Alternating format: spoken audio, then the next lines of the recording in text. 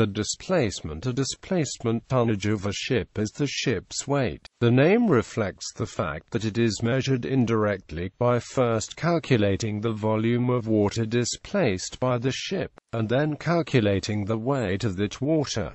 By Archimedes' principle, this is also the weight of the ship. Displacement should not be confused with other measurements of volume or capacity typically used for commercial vessels such as net tonnage, gross tonnage, or deadweight tonnage calculation. The process of determining a vessel's displacement begins with measuring its draft. This is accomplished by means of its draft marks. A merchant vessel has 3 matching sets, 1 mark each on the port and starboard sides, forward, midships, and astern. These marks allow ship's displacement to be determined to an accuracy of 0.5%. The draft observed at each set of marks is averaged to find a mean draft.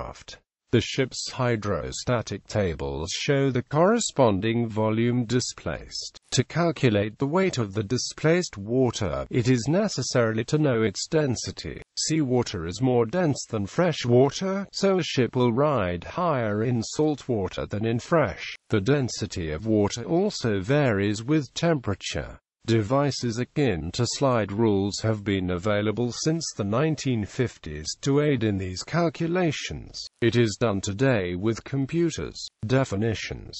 There are terms for the displacement of a vessel under specified conditions. Loaded displacement. Loaded displacement is the weight of the ship including cargo, passengers, fuel, water, stores, tonnage and such other items necessary for use on a voyage. These bring the ship down to its load draft, colloquially known as the waterline. Full load displacement and loaded displacement have almost identical definitions. Full load is defined as the displacement of a vessel when floating at its greatest allowable draft as established by classification societies. Warships have arbitrary full load condition established. Deep load condition means full ammunition and stores, with most available fuel capacity used. Light displacement. Light displacement is defined as the weight of the ship excluding cargo, fuel, water, ballast, stores, passengers, crew, but with water in boilers to steaming level. Normal displacement. Normal displacement is the ship's displacement with all outfit and 2/3 supply of stores, ammunition, etc. on board. Standard displacement. Standard displacement, also known as Washington displacement, is a specific term defined by the Washington Naval Treaty of 1922.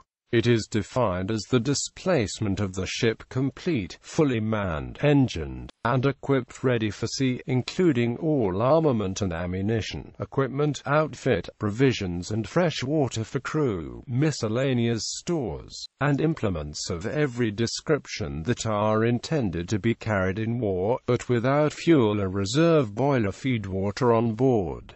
Gallery.